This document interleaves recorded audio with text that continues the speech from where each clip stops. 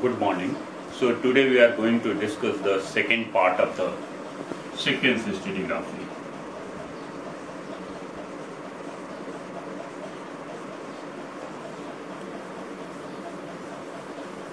Sequence stratigraphy is very emerging branch of our sciences which informs us about the past sea level fluctuations and helps us to interpret the past sedimentary sequences.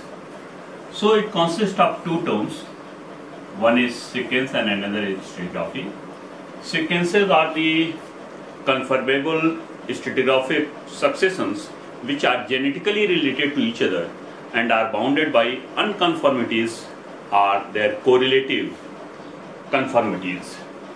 Sequences are of various types, and the various types of sequences are known as system tracts,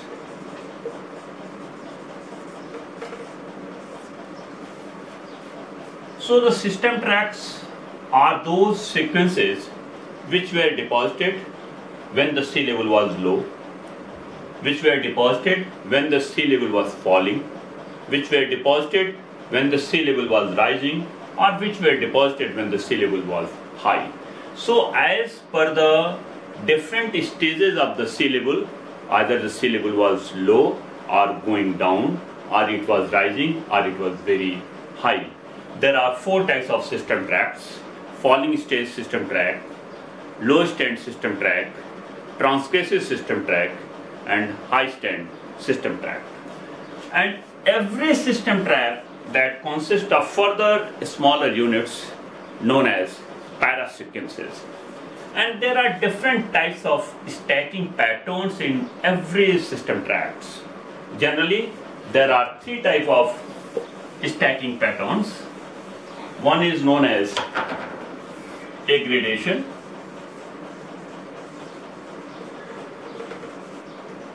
another is retrogradation,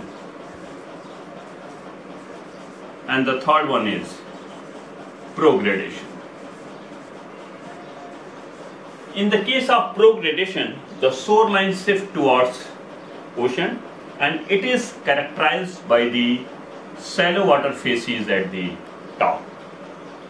Retrogradation is that stacking pattern in which the shoreline shifts towards land and it is characterized by deep water facies at the top.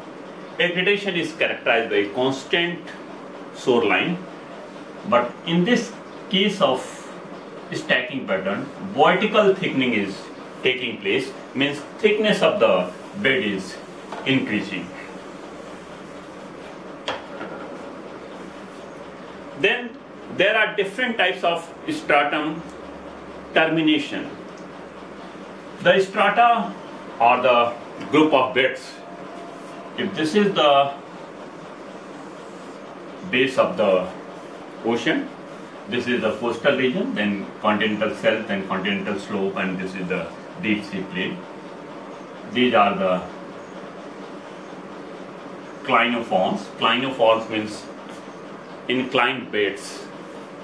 Then this is known as onlap. Onlap means the younger beds, they are completely covering the older beds, and the low angle dipping beds, they terminates against the inclined beds. Then this is known as downlap.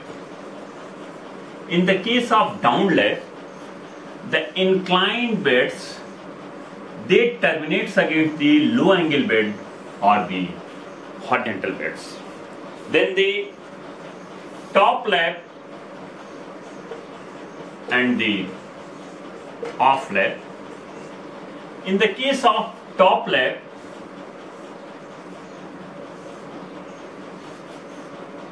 the inclined beds, they are terminating against the low angle or the horizontal beds. And here there is non-deposition. It takes place because of the non-deposition. In the case of off lap, the younger units they are deposited in such a way that the older units are exposed. Generally they are deposited or they form during fall in sea level. So all these four types of termination of the strata, they are frequently used in the sequence stratigraphy. Then the complete cycle of sea level can be seen like this. This is the complete cycle of sea level. From this point A to this point B, sea level is falling. This is known as forced regression. And then from point B to point C, this is the situation of normal regression. Then point C to point D, this is the situation of transgression. Then point D to point E, this is the situation of normal regression, and again from point E, the forced regression will start. So point A is the onset of forced regression, point B is the end of forced regression, point B is the start of normal regression, point C is the end of normal regression, point C is the start of transgression, point D is the end of transgression, point D is the start of next stage of normal regression, and point E is the end of normal regression, and point E is again the start of forced regression. So if you just look at the shoreline trajectory and the stacking pattern, this is the stacking pattern.